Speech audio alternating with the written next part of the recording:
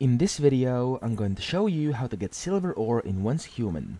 So the first thing you need is to go inside your inventory and go to Memetics, and inside Memetics, at infrastructure, you have to unlock copper pickaxes, and then you have to craft a copper pickaxe.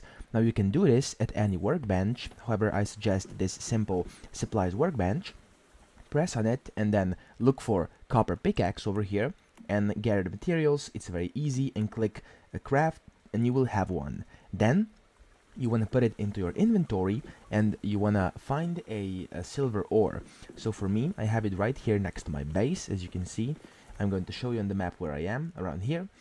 And then you want to simply walk up to it, press the F key, and as you can see, I'm obtaining silver ore from mining this over here.